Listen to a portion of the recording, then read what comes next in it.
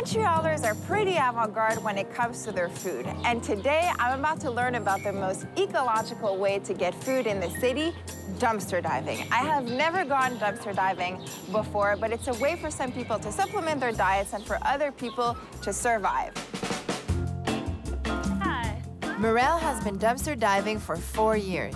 Oh my God. I'm helping her grab as much good stuff as we can before heading to a community kitchen to cook up a dumpster feast.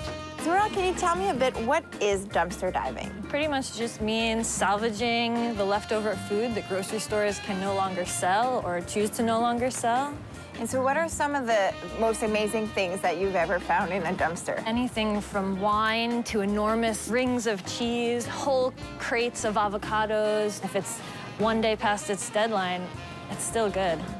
What do I need to know to start? The overall focus is just on sharing and sort of taking what you can commit to bringing home and making sure that it gets eaten. You're gonna have to help me out here, so okay, no problem. I'm gonna just hold that up. Okay. I think there's a pepper over there. This would be great for a stir fry. Here's a great head of lettuce in saran wrap. Yeah, it's packaged. This is great. Wow, this onion looks pretty great. It is good, eh? And things like onions, I mean, they have a skin on it anyways. We didn't even get that dirty. No, usually we don't. I mean, people have this idea of diving into yeah, I thought it was like, oh my God, what am I gonna wear to go do this shoot today?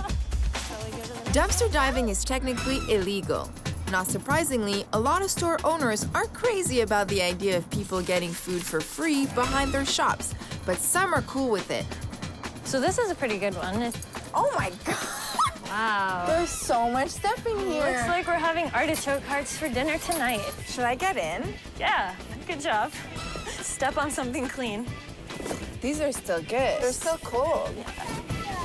Thank you so much. Okay, I thought we would get in trouble. No, I don't want the food to go to waste either, you know? Look, that one's perfect. So why do you think they throw these out? They probably got a new shipment of fresh ones. You only have so much space on the shelf. It's crazy, though. Couldn't these shops, like, give it? In the future, that's definitely something to work towards. It'd be better if it didn't have to go to the dumpster first. Do you think we have enough? I think so. Morel is heading to a community kitchen to get cooking and has sent me on a solo mission to a well-known East End dumpster to get a few final ingredients.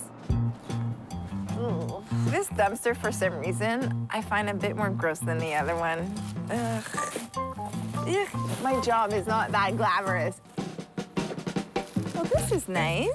Then we have these. That's it for me here. So dumpster diving with Morel this morning I felt was a lot of fun. But this, however, what I've come to realize is that dumpster diving I think is fun because of the community that's with it. Doing it alone, not my thing. So at least I have a few things. Now I'm gonna bring this back to Morel and we're gonna cook. And this is the fun part, is that you get to share this with the community. This is the dumpster cooking show. I honestly never thought I would be wanting to eat food from the dumpster. Wow! Bon appetit!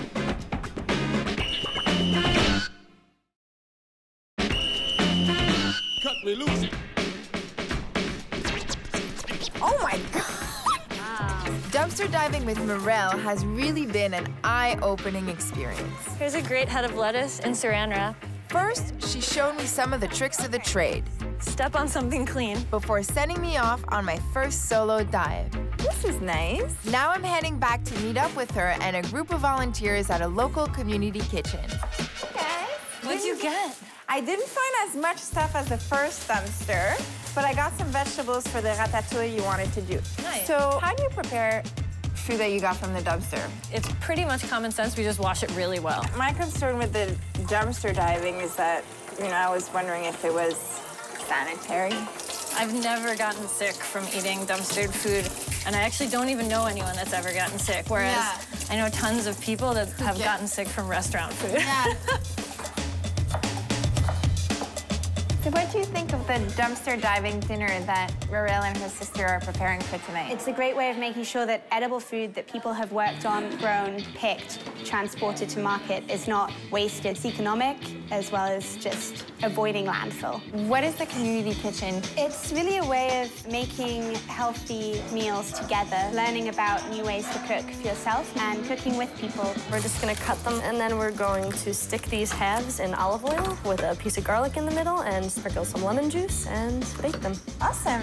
This is the Dumpstered Cooking Show with Lorian and Tammy. That's great. Hey, Tammy, you want to see something? Yeah. Wow, that's incredible. We got all this for free. Can't wait to eat. I honestly never thought I would be wanting to eat food from the dumpster.